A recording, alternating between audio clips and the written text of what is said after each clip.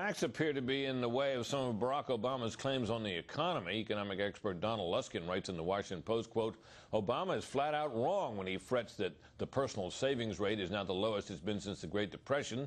The lowest rate is 2.6% higher than the 1.9% rate that prevailed in the last quarter of Bill Clinton's presidency.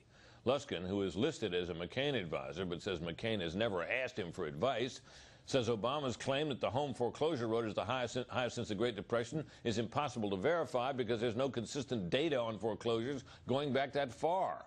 And he says the foreclosure rate, quote, was setting records for the day, the highest since the Great Depression in 1999 at the peak of the Clinton-era prosperity.